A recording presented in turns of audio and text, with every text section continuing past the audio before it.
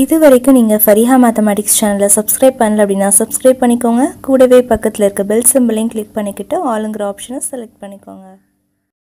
Hi friends, நம்ம இன்னைக்கு Fariha mathematics சேனலில் 8th maths term 1 exercise 1.1ல் 6th some பார்க்கலாம். Find the rational numbers for the question marks marked on the number line சொல்லி கொடுத்துருக்காங்க. So இது வந்து நம்ம எப்படி கண்டுபிடிக்கிறது, அந்த கொஷின் மார்க் வந்து இருக்குதுல்ல, ஸோ அந்த இடத்துல என்ன நம்பர் லைன் வந்து நம்மளுக்கு இருக்கும், என்ன ரேஷனல் நம்பர்ஸ் வந்து நம்மளுக்கு இருக்கும் அப்படின்னு சொல்லி கேட்குறாங்க. ஸோ இது எப்படி கண்டுபிடிக்கிறதுன்னு பார்ப்போம். ஃபஸ்ட்டு நம்மளுக்கு மைனஸ் சைடு அப்படின்னா நம்ம என்ன எடுத்துக்கணும்னா, மைனஸ் சைடில் இப்போ இந்த இடத்துல கொஷின் மார்க் இருக்குன்னா, ஸோ மைனஸ் சைடுனா இங்கே ஜீரோலேருந்து எந்த நம்பர் ஃபஸ்ட்டில் இருக்கோ அதை தான் எடுத்துக்கணும். அப்போ -3 தான் எடுத்துக்கணும். -3க்கும் -4க்கும் நடுவில்னா -3 பாயிண்ட் சம்திங்கில் தான் இருக்குது. ஸோ அப்போ அந்த -3 தான் எடுத்துக்கணும். இதுவே பாருங்கள், இந்த தேர்டு சம்மில் பார்த்திங்கன்னா நம்மளுக்கு ரைட் சைடில் இருக்குது, பாசிட்டிவ் சைடில் இருக்குது. ஸோ அப்போ நம்ம வந்து 1 தான் எடுத்துப்போம், 2 எடுத்துக்கக்கூடாது. சரியா? ஸோ இது வந்து நம்ம நல்லா தெரிஞ்சு வச்சுக்கணும்.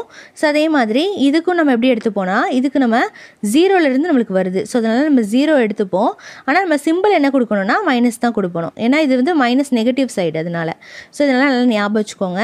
ஸோ இப்போ எல்லாத்துக்குமே நம்ம கொஷின் மார்க்கில் என்ன ரேஷனல் நம்பர் வருது அப்படின்றத கண்டுபிடிக்கணும். ஸோ -3, ஸோ -3ல் இருக்க அந்த கோடை வந்து விட்டுட்டு மிச்சம் எத்தனாவது கோடில் வந்து நம்மளுக்கு அந்த ஆரோ மார்க் இருக்குதுன்னு பார்த்தீங்கன்னா செகண்ட் கோடில் இருக்குது. So -3 first எழுதிடுங்க. ஸோ ரெண்டாவது கோடில் நம்மளுக்கு கொஷின் மார்க் இருக்கிறதுனால 2ன்னு எழுதிக்கிட்டோம். மொத்தமாக டோட்டலாக எத்தனை கோடு இருக்கோ அதை நம்ம டிவைடில் எழுதுவோம். ஸோ டோட்டலாக -3ல் இருக்க கோடை விட்டுட்டு என்னன்னீங்கன்னா 1 2 3, ஸோ 3 கோடு நம்மளுக்கு வந்து வருது. ஸோ அந்த 3 எழுதிட்டோம். ஸோ இப்போ பார்த்தீங்கன்னா மிக்ஸ்டு ஃப்ராக்ஷன்லேருந்து நம்ம மாற்றணும் அப்படின்னா 3 3s are 9, 9 + 2 வந்து நம்மளுக்கு 11. ஸோ அப்போ -11/3ன்னு சொல்லி நம்மளுக்கு கிடைக்கும். ஓகே, ஸோ அவ்வளோதான் இந்த சம்முடைய ஆன்சரு. நெக்ஸ்ட்டு செகண்ட் சம் பார்த்தீங்கன்னா நம்மளுக்கு 0 தாண்டி லெஃப்ட் சைடில் இருக்குது. ஸோ அதனால் நம்மளுக்கு நெகட்டிவ் வேல்யூ தான் வரும். ஸோ அதனால் மைனஸ் எழுதிட்டோம். ஸோ இப்போ பார்த்தீங்கன்னா நம்மளுக்கு 0 தான் நம்ம எழுதணும். ஸோ -0 போட்டுக்கோங்க. இப்போ பார்த்தீங்கன்னா நம்மளுக்கு எத்தனை 0ல் இருக்க கோடை வந்து விட்டுட்டு அடுத்தது எத்தனாவது கோடு தள்ளி புள்ளி இருக்குன்னா, எத்தனாவது கோடு தள்ளி கொஷின் மார்க் இருக்குதுன்னு பார்த்தீங்கன்னா 2வதுல இருக்குது. சரியா? அதனால் 2ன்னு நம்ம எழுதிக்கிட்டோம். அடுத்தது பார்த்திங்கன்னா டோட்டலாக எத்தனை -1 வரைக்கும் டோட்டலாக எத்தனை பாஸ் இருக்குது, 0 விட்டுட்டோம் அப்படின்னா 1 2 3 4 5. ஸோ 5 இருக்குது.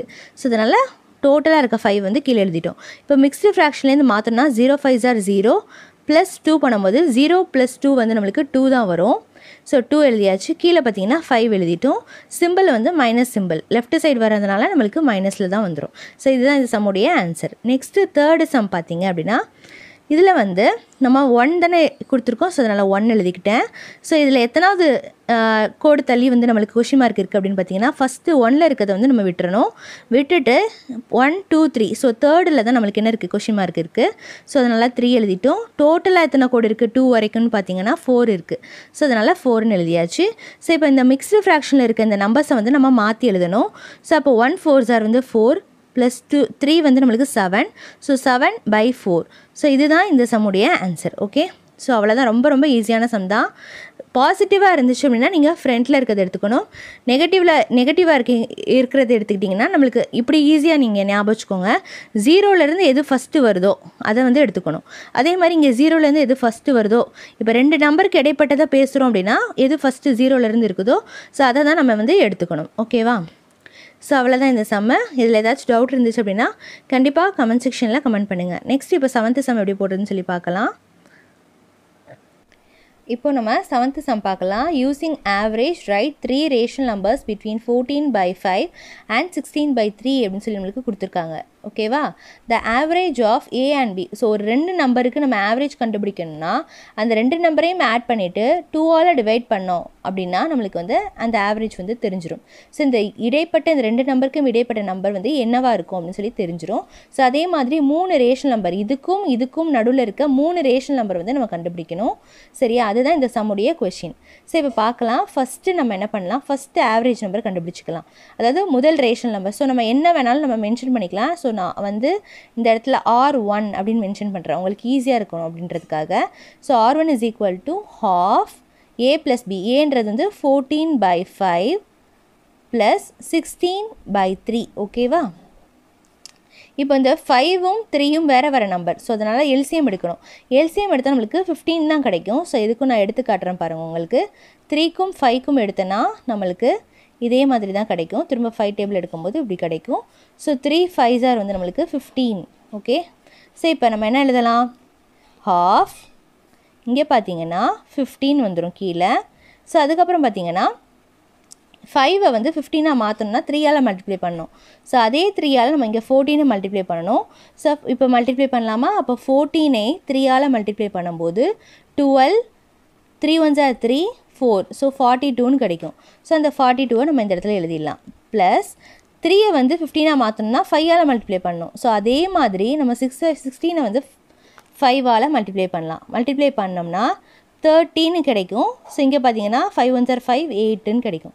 ஸோ 80. ஓகேவா? ஸோ இப்போ 80யும் 42வையும் ஆட் பண்ணோன்னா நம்மளுக்கு என்ன கிடைக்கும்? 80 + 42 அப்படியே ஆட் பண்ணுங்கள். ஸோ 212, ஸோ 122ன்னு கிடைக்கும். ஓகேவா? ஸோ இதை நம்ம எழுதிக்கலாம். ஸோ இங்கே பார்த்தீங்கன்னா half இது வந்து 122/15 அப்படின்னு சொல்லி வரும். இங்கே எதுவுமே இல்லைல்ல, ஸோ மல்டிப்ளிகேஷன். ஸோ இப்போ 2 டேபிள் இதை கேன்சல் பண்ணலாமா? 6 டைம்ஸ் வந்து நம்மளுக்கு 12 வரும். ஸோ 2 வந்து நம்மளுக்கு 1 டைம்ஸ் வரும். அப்போ 61 இங்கே கீழே பார்த்தீங்கன்னா 15 இருக்குது. ஸோ 61/15 அப்படின்னு சொல்லி நம்மளுக்கு கிடச்சிருக்கு. ஓகேவா? ஸோ இப்போ இது ரெண்டுத்துக்கும் இடைப்பட்ட நம்பர் வந்து நம்ம கண்டுபிடிச்சிட்டோம். இது ரெண்டுத்துக்கும் இடைப்பட்ட நம்பர் வந்து 16/15 சொல்லி நம்மளுக்கு தெரிஞ்சிருச்சு. ஸோ இப்போ நம்ம என்ன பண்ணலாம்? முதல் ரேஷனல் நம்பர் வந்து 16/15. ஸோ இது வந்து எதுக்கு நடுவில் இருக்க நம்பரு? 14/5 இதுக்கும் 16/3 இதுக்கும் நடுவில் இருக்க நம்பர் தான் இந்த 61/15 அப்படின்னு சொல்லி நம்ம கண்டுபிடிச்சிருக்கோம். சரியா? இப்போது அடுத்தது நம்ம கண்டுபிடிக்கணும். ஸோ அடுத்தது பார்த்திங்கன்னா இதுக்கும் இருக்க நம்பர் இதை கண்டுபிடிச்சிட்டோம்.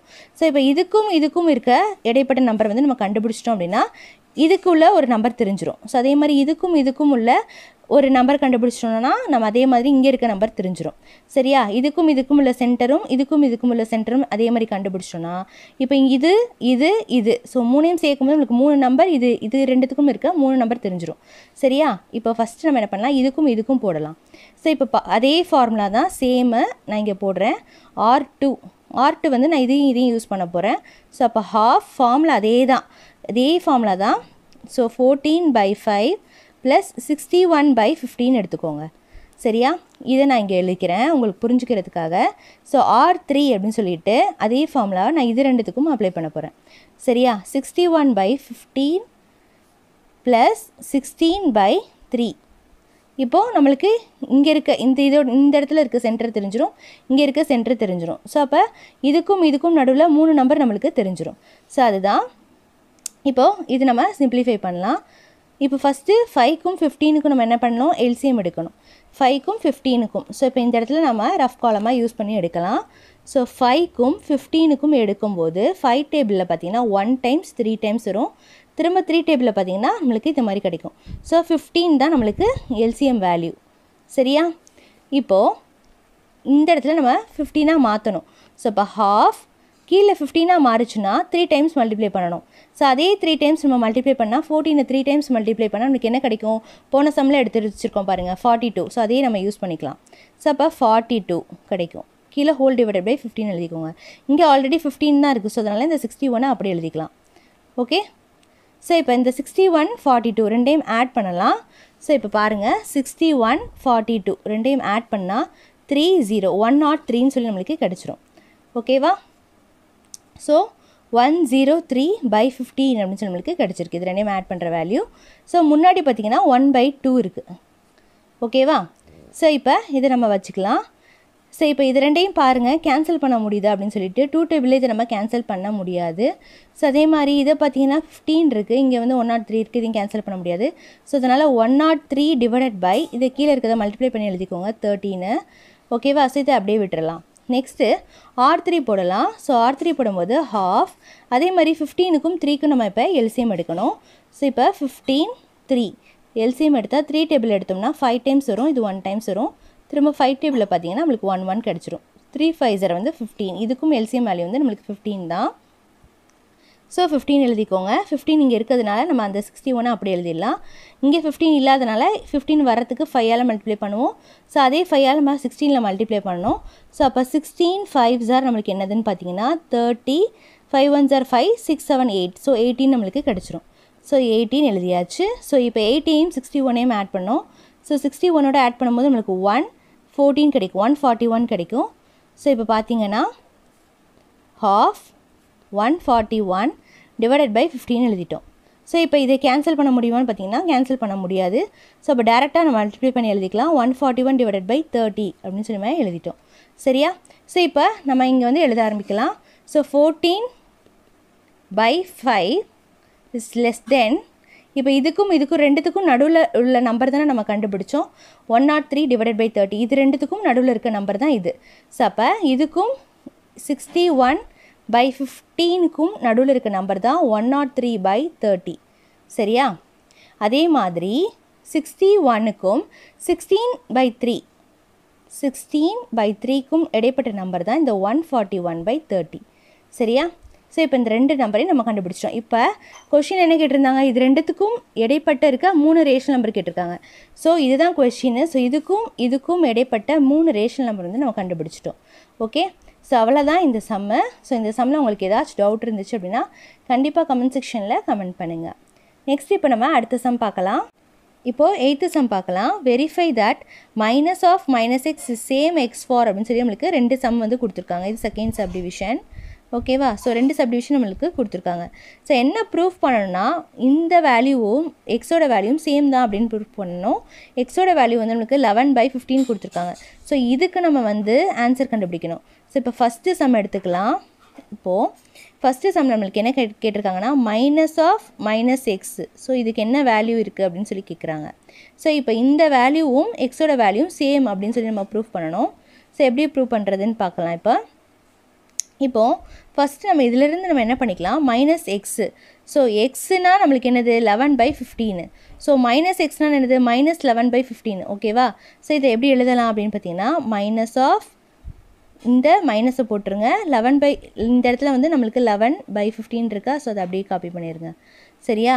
ஸோ இப்போ இங்கே மைனஸ் நம்மளுக்கு என்ன தெரியும், ப்ளஸ்ன்னு தெரியும். So plus 11 by 15. ஓகேவா? ஓகே, ஸோ இப்போ ப்ளஸ் 11 by 15 தான் நம்மளுக்கு எதோட வேல்யூ, எக்ஸோட வேல்யூ. ஸோ அப்போ நம்மளுக்கு என்ன ஆன்சர் கிடைச்சிருக்கு, எக்ஸ்ன்னு சொல்லி கிடச்சிருக்கா. ஸோ அப்போ minus of minus X is equal to X. So இது same, minus of minus X is same X. So ரெண்டுமே சேம் தான். ஓகே, இதுக்கு கிடைச்ச வேல்யூ வந்து நம்மளுக்கு எக்ஸோட வேல்யூ தான் கிடைக்குது. ஸோ அதே மாதிரி தான் இந்த சம்மும். ஸோ இந்த சம் பாருங்கள். இப்போ அதே மாதிரி மைனஸ் ஆஃப் மைனஸ் எக்ஸ் எடுத்துக்கோங்க. ஸோ இதுதான் நம்ம கண்டுபிடிக்கணும். மைனஸ் ஆஃப் மைனஸ் எக்ஸோட வேல்யூ என்னது, இங்கே பார்த்தீங்கன்னா மைனஸ் 31 by 45, மைனஸ் 31 by 45. ஓகேவா? இப்படி இருக்குது. ஸோ மைனஸ் ஆஃப் மைனஸ் எக்ஸோட வேல்யூ வந்து இது, எக்ஸோட வேல்யூலேயே நம்மளுக்கு மைனஸ் இருக்குது. ஓகேவா? ஃபஸ்ட்டு நம்ம என்ன பண்ணுவோம், இந்த மைனஸ் அப்படியே வச்சுட்டு இந்த மைனஸ் வந்து நம்மளுக்கு ப்ளஸ் ஆகிடும். ஓகே, ப்ளஸ் 31 by 45 நம்மளுக்கு வந்துடும். அடுத்த ஸ்டெப்பில் மைனஸும் ப்ளஸ்ஸும் நம்மளுக்கு மைனஸ் ஆகிடும். ஸோ மைனஸ் 31 by 45 கிடச்சிருது. ஸோ மைனஸ் 31 by 45 வந்து என்னது, எக்ஸோட வேல்யூ. ஸோ அப்போ எக்ஸு. ஓகேவா? ஸோ இப்போ நம்ம prove பண்ணிட்டோமா, minus of minus X is equal to is same as eggs அப்படின்னு சொல்லி நம்ம ப்ரூவ் பண்ணிட்டோமா. ஸோ அவ்வளோதான் இந்த சம்மு. ரொம்ப ஈஸியான சம் தான். இப்போ நம்ம 9th சம் பார்க்கலாம். 9th சம் என்ன கேட்டிருக்காங்கன்னா ரீஅரேஞ்ச் சூட்டபிள் அண்ட் ஆட்னு சொல்லி கேட்டிருக்காங்க. ஸோ ஃபஸ்ட்டு நம்ம சூட்டபிளாக ரீஅரேஞ்ச் பண்ணிவிட்டு அதுக்கப்புறம் ஆட் பண்ணலாம். ஸோ ஃபஸ்ட்டு நம்ம எப்படி ரீஅரேஞ்ச் பண்ணுறது அப்படின்னு பார்ப்போம். டிவைடில் இருக்கிறது எல்லாமே ஒரே மாதிரி இருந்தால் அதெல்லாம் பக்கத்தில் எழுதிக்கலாம். ஸோ அப்போ -3 by 7 + 4 by 7. ஸோ இது ரெண்டுமே ஒரே மாதிரி இருக்குது. ஸோ இது ரெண்டையும் பக்கத்தில் எழுதிட்டோம். அப்புறம் இங்கே கீழே 6 இருக்குது, இங்கே 6 இருக்குது. ஸோ அதனால் இதையும் பக்கத்தில் எழுதிக்கலாம். அப்போ 5 by 6 + 13 by -6. ஸோ இதையும் நம்ம பக்கத்தில் எழுதிட்டோம். 1 by 3 மட்டும் தனியாக இருக்குது. ஸோ அதனால் வெளியே எழுதியாச்சு. இப்போ நம்ம சூட்டபிளாக ரீஅரேஞ்ச் பண்ணிட்டோம். இதுக்கப்புறம் நம்ம ஆட் பண்ணலாம். ஸோ இப்போ பேஸ் சேமாக இருந்துச்சு, அதாவது கீழே சேமாக இருந்துச்சு அப்படின்னா டினாமினேட்டர் அதை நம்ம காமனாக எழுதிட்டு மேலே வந்து அப்படியே நம்ம எழுதிப்போம். ஓகேவா? ஸோ அதே மாதிரி நம்ம இங்கே எழுதியிருக்கோம். இங்கே பார்த்தீங்கன்னா பேஸ் சேமாக இருக்குது, பட் ஆனால் சிம்பிள் வந்து மைனஸ் இங்கே இருக்குது. ஸோ அந்த மைனஸை மேலே எடுத்துகிட்டு போயிட்டு அதுக்கப்புறம் நம்ம பண்ணலாம். ஸோ இப்போ பாருங்கள், பேஸ் சேமாக இருக்கிறதுனால 6 எடுத்துட்டேன். ஸோ இங்கே பார்த்தீங்கன்னா 5, இந்த மைனஸ் மேலே போச்சுன்னா இந்த ப்ளஸ் அண்ட் மைனஸ் சேரும்போது நம்மளுக்கு மைனஸ் ஆகிடும். ஸோ அதனால் -13 அப்படின்னு சொல்லி எழுதிக்கணும். ஓகேவா? ஏன்னா கீழே வந்து பாசிட்டிவ் 6 தான் இருக்குது. ஸோ அதனால் பாசிட்டிவாக எடுத்துக்கணும், எப்பவுமே கீழே நெகட்டிவில் இருக்கக்கூடாது. ஸோ இந்த மைனஸ் மேலே போகும்போது 13 பக்கத்தில் நம்மளுக்கு இந்த மாதிரி போகும். எப்படி போகும்னா ப்ளஸ் ஆல்ரெடி இருக்குது, அதாவது 5 பக்கத்தில் இருக்குது. ஸோ இந்த இடத்துல 13 இப்படி வரும். ஸோ அப்போ நம்ம என்ன ஆகும், 5 - 13 நம்மளுக்கு மாறிடும், இந்த மாதிரி மாறிடும். சரியா? ஸோ இதுதான் இந்த ஸ்டெப்பு. நெக்ஸ்ட்டு 1/3 வந்து வெளியே இருக்குது நம்மளுக்கு அப்படியே. அடுத்த ஸ்டெப்பில் பார்த்தீங்கன்னா -3 + 4 என்னது 4ல் 3 போச்சுன்னா நம்மளுக்கு 1 தான். ஸோ பெரிய நம்பர் சிம்பிள் பாசிட்டிவில் இருக்குது. ஸோ அதனால் 1 பிரச்சனை இல்லை. டிவைடில் 7 எழுதியாச்சு. இங்கே பார்த்தீங்கன்னா ப்ளஸ் 5ல் 13 போச்சுன்னா நம்மளுக்கு 8 கிடைக்கும். பெரிய நம்பர் சிம்பிள் வந்து நம்மளுக்கு -13க்கு முன்னாடி இருக்க சிம்பிள் தான் அதனுடைய சிம்பிள். ஸோ அதனுடைய சிம்பிள் மைனஸ். ஸோ கீழே வந்து 6 இருக்குது. ஸோ அதை அப்படியே எழுதிட்டோம். ஸோ இங்கே பார்த்தீங்கன்னா 1/3 வெளியே இருக்குது. ஸோ அதையும் அப்படியே எழுதியாச்சு. ஸோ இப்போ பார்த்தீங்கன்னா நம்ம இங்கே என்ன பண்ணலாம், நல்லா யோசிங்க. 2 டேபிளே கேன்சல் பண்ணலாம். அப்போ இங்கே 4 டைம்ஸ் வரும். இங்கே பார்த்தீங்கன்னா நம்மளுக்கு 3 டைம்ஸ் வரும். கேன்சல் பண்ணிட்டோம். ஓகேவா? இப்போது நம்மளுக்கு இந்த மாதிரி கிடச்சிருக்கு. ஸோ இதில் நம்ம பார்த்தீங்கன்னா நல்லா நோட் பண்ணி பார்த்தீங்கன்னா கீழே ரெண்டுமே இங்கே வந்து 3ஆக இருக்குது. ஸோ அப்போ இது ரெண்டையும் நம்ம சேர்த்துக்கலாம். சேர்த்துட்டு 1/7 ப்ளஸ் இங்கே பார்த்தீங்கன்னா ஹோல் டிவைடட் பை 3ன்னு வந்துடும். இங்கே -4 இருக்குது ப்ளஸ் இந்த இடத்துல 1 இருக்குது. ஓகேவா? ஸோ இந்த மாதிரி எழுதிட்டோம். அடுத்த ஸ்டெப்பில் பார்த்தீங்கன்னா 1/7 ப்ளஸ் இது என்ன வரும், -4 + 1 வந்து நம்மளுக்கு -3/3ன்னு வந்துடும். ஓகே, ஸோ இந்த மாதிரி வந்துடும். ஸோ 3 கேன்சல் ஆகிடுது. ஸோ அப்போ 1 தான் வரும். ஸோ 1/7 ப்ளஸ் -1 அப்படின்னு சொல்லி கிடச்சிருக்கும். ஸோ இதை நம்ம எப்படி எழுதலாம், 1/7 ப்ளஸ் அண்ட் மைனஸ் வந்து -1ன்னு வந்துடும். ஸோ இந்த 7 இப்போ கிராஸ் மல்டிப்ளை பண்ணலாம். 1 ஹோல் டிவைடட் பை 7, இந்த 7 மேலே போயிடுச்சுன்னா -7ன்னு வந்துடும். ஸோ இது எப்படி எழுதலாம், -6ன்னு எழுதலாமா. 1ல் 7, அதாவது 7ல் 1 போச்சுன்னா 6. பெரிய நம்பர் சிம்பிள் வந்து பெரிய நம்பர் வந்து 7, 7ஓட சிம்பிள் வந்து மைனஸ். ஸோ அதனால் -6 ஹோல் டிவைடட் பை 7. ஸோ இதுதான் இந்த சம்முடைய ஆன்சர். இப்போது 10th சம் பார்க்கலாம். 10th சம்மில் என்ன கேட்குறாங்கன்னா, what should be added to -8/9 to get 2/5ன்னு கேட்குறாங்க. ஸோ இந்த 8/9ஓட எந்த நம்பரை ஆட் பண்ணால் நம்மளுக்கு 2/5ன்னு கேட்குறாங்க. ஸோ இப்போ -8/9 கூட நம்ம என்ன நம்பர் ஆட் பண்ணலாம், தெரியாது அந்த நம்பர். ஸோ அதனால் நம்ம எக்ஸ்ன்னு எழுதிக்கலாம். ஸோ எக்ஸை ஆட் பண்ணும்போது நம்மளுக்கு 2/5ன்னு ஒரு நம்பர் கிடைக்குது. ஸோ இந்த என்ன நம்பரை ஆட் பண்ணும்போது நம்மளுக்கு இந்த 2/5 கிடைக்குதுன்னு கேட்குறாங்க. ஸோ இது எப்படி போடுறதுன்னு பார்ப்போம். ஃபஸ்ட்டு இந்த எக்ஸை அப்படியே வச்சுக்கோங்க. 2/5 அப்படி இங்கே எழுதிட்டு இந்த -8/9 இந்த சைடு போகும்போது +8/9 வந்துடும். ஓகேவா? ஸோ இப்போ இதை சிம்பிளிஃபை பண்ணோன்னா நம்மளுக்கு எக்ஸோட வேல்யூ தெரிஞ்சிடும். ஸோ 5க்கும் 9க்கும் எல்சிஎம் எடுக்கும்போது நம்மளுக்கு என்ன கிடைக்கும், 5 9. ஸோ 5 டேபிளில் போடும்போது 1 டைம்ஸ், இங்கே 9. ஸோ 9 டேபிளில் போடும்போது அதே மாதிரி கிடச்சிரும். ஸோ 5 9s வந்து நம்மளுக்கு 45. ஸோ இதுதான் நம்மளுக்கு எல்சிஎம் வேல்யூ. ஸோ இப்போ 45ன்னு எழுதிட்டோம். ஸோ 5 டேபிளில் 45 வரத்துக்கு 9ஆல் மல்டிப்ளை பண்ணோம். ஸோ அதே 9ஆல் நம்ம இதை மல்டிப்ளை பண்ணும்போது 18 கிடைக்கும். ஸோ அதே மாதிரி இங்கே பார்த்தீங்கன்னா 45 வரதுக்கு 5ஆல் மல்டிப்ளை பண்ணணும். அதே 5ஆல் மல்டிப்ளை பண்ணும்போது நம்மளுக்கு 8 5s are 40ன்னு சொல்லி கிடைக்கும். இப்போ இது ரெண்டையும் ஆட் பண்ணும்போது நம்மளுக்கு 58ன்னு கிடைக்கும் டிவைடட் பை 45. சரியா? 58 டிவைடட் பை 45. ஸோ இதை நம்ம கேன்சல் பண்ண முடியுமா அப்படின்னு சொல்லி பார்க்கலாம். 45 இங்கே வந்து 58 இருக்குது. ஸோ இது வந்து 3 டேபிளில் கேன்சல் ஆகும். ஸோ இங்கே பார்த்தீங்கன்னா இது வந்து கேன்சல் ஆகுமான்னு பார்த்தீங்கன்னா 3 டேபிளில் வந்து 28 வந்து நம்மளுக்கு வராது. ஸோ அதனால் கேன்சல் ஆகாது. ஸோ 58/45. ஸோ இதுதான் இந்த சம்முடைய ஆன்சர். அதாவது ஆல்ரெடி ப்ரீவியஸாக நம்ம 5 சம்ஸ் வந்து ஒரே வீடியோவில் பார்த்துருக்கோம். இப்போ 6லேருந்து 10 சம்ஸ் வந்து நம்ம இந்த வீடியோவில் பார்த்துருக்கோம். ஸோ ஏதாச்சும் டவுட் இருந்துச்சு அப்படின்னா கண்டிப்பாக கமெண்ட் செக்ஷனில் கமெண்ட் பண்ணுங்கள். இந்த வீடியோ பிடிச்சிருந்தா லைக் பண்ணுங்கள், உங்கள் ஃப்ரெண்ட்ஸ்க்கும் ஷேர் பண்ணுங்கள். மறக்காமல் எங்களுடைய சேனலை சப்ஸ்கிரைப் பண்ணிக்கோங்க. தேங்க்ஸ் ஃபார் வாட்சிங்.